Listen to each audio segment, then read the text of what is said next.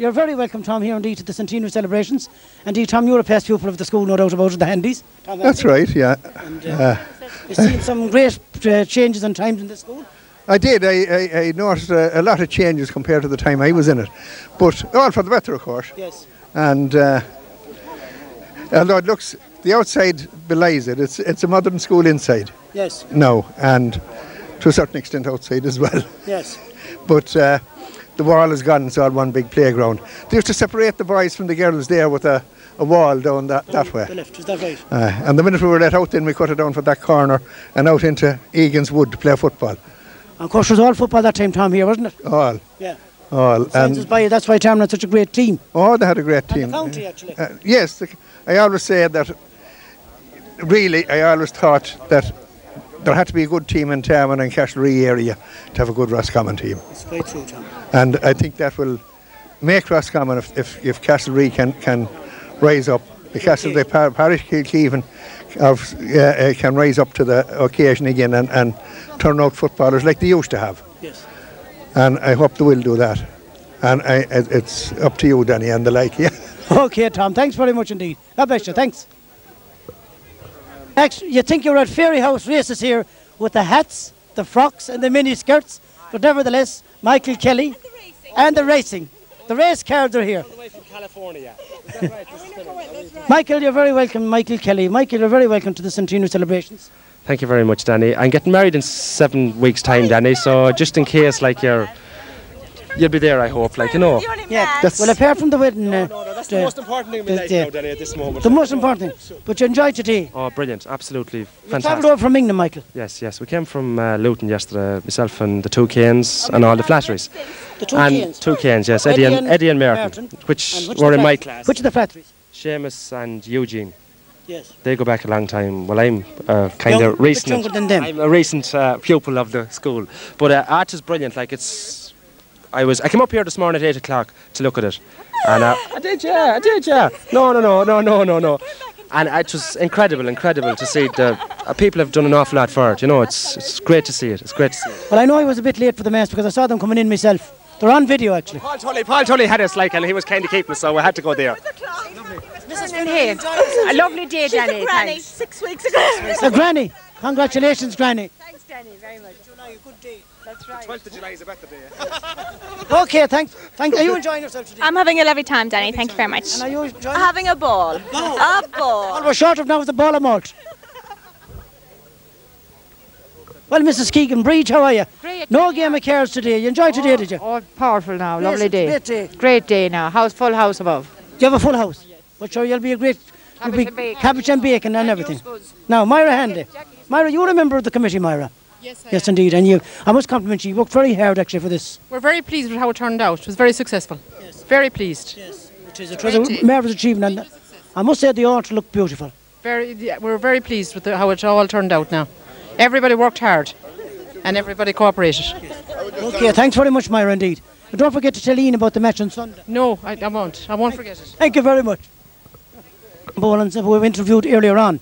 And Michael has travelled all the way from Ashburton in County Meath to be here with us today. And indeed, he presented there at to the Tarmon School a little symbol of the horseshoe. Your trade, you're a blacksmith up in Ashburton. That's what we trade, well, I'm a security guard also. You're also a security guard, that's right. I'm a security guard. You have the 2 jobs, as a fellow. 2 jobs. Yeah. Well, it's only just part-time with that. Can you describe this, what you presented to them? Well, and when I come, I was invited. No, I had a letter from them at Christmas, yes, and a Christmas card. So I do nothing. I got my pen and I wrote to them, and I sent them a cheque there for £20. So I was up and down ever since, like, you know. I was up and down ever since, you see, and I didn't know what to do about what to do for give them something, like, and so I intended to give them something, like, you know. So I didn't know what like, you know, what I could present them with. So I just myself and my wife, we just thought of this, like, you know. So I said, if we got a plaque, and I make a set of shoes, and I said I get the ball and crest and put it in the centre. I said, I wonder how would that look? My wife said, it'd be beautiful. So I said, I go to the forge. I have a little forge at the back of the house. I said I go to make a set of shoes. So I go and I made a set of shoes. Now I had no plaque at this time. And the crest was the thing I didn't know how to get it. So I asked this man, a carpenter, about a crest. Yeah. And he said there was a place in Fleet Street in Dublin, and they do them. So I walked the feet off myself and I found it. And I got the crest. And I must say, Michael, that it's a very, very nice thing. We'll get just a picture of it there on the video, the crest. It's a very nice thing indeed.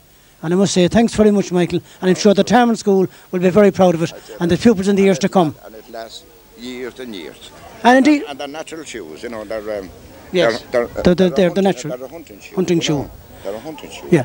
And Michael, you served your time as a blacksmith down the road with John Egan. When I was 12 years of age, and I gone home here from school in the evening time, I used to go in every evening, blowing the bells for John, and I used to give me tea in Mrs. Egan. Yes. And from that on, I kept at it and kept at it. And then he asked my father, could he learn me the trade? So he said he did. And you have no regrets? I have no regrets whatsoever. Okay. I'm delighted. And you're delighted to be here today, Michael? I'm overcharmed. And your wife is here as well? And my wife is here, she's charmed. Thanks very much, Michael, indeed. God bless you. Thank you.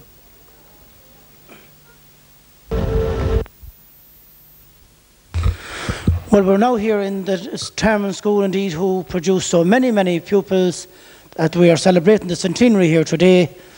As we say, the 100 years of celebrations of the centenary of Tarmon School. And indeed, we have heard that it was a little longer. But we're now in the principal room here, where Mr. Jimmy Fahey, who is the principal of the school, and it's his classroom we're in at the moment. And Jimmy, we're looking at a lot of photographs, and we'll going round on school photographs and projects, etc. But this is one of the famous pupils, Jimmy, that attended your school. It's on Tom Heenan, up here on our right. That's right. That's Tom, one of the greatest footballers we ever had from Tarmon School. That's a project now done by done by the Heenan children. Their nieces and nephews are Tom's. Yes. Tom, of course, is now working for Bud Falja in Los Angeles, and we're sorry he won't be with us that day. Well, indeed, also, Jimmy, in those photographs we can see as we go along the Roscommon teams there as well, and Harry Keegan, another past pupil, is there as well in the...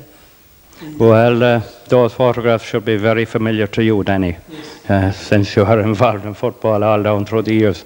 And I think I can say that we wouldn't have such great footballers in Tarmon only for you.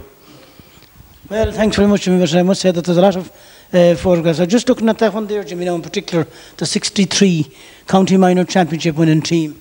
I just happened to see a fellow by the name of John Flaherty there from Tarmon, and they all went to school here. Oh yes, that's John Flaherty came here. That's right. And he was in the 1960 juvenile team also. And then of course you have Tom Heenan, who was there. Tom is in that's the project is about. And there's also somebody else in that photograph now from Tarmon, Sean Finan, the man himself, Sean. That's right. Well, my sight isn't so good now. Even with the glasses, I can't see them so good. But there would be a few from Tarmon there, as well as Tom. Yeah.